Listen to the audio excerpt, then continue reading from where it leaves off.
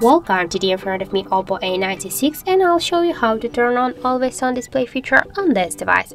Unfortunately, by default we have not installed the AOD feature on our smartphone, but we can also turn it on just by get the application from the Play Store. So let's go into the Play Store, and here in the search pool enter the Muviz Edge.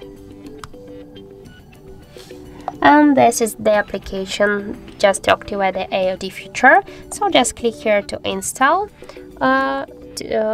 We should get this application and wait while a couple of seconds while this application downloading and installing on your device. After that, just click here to open, tap to draw over apps. And now just here near the Muviz Edge, click once on the switcher and go back into the application. Here you will see the AOD section. Select one from this available always on display terms, click to apply and just go here into the settings, click to the always on display and be sure that this switcher is turned on.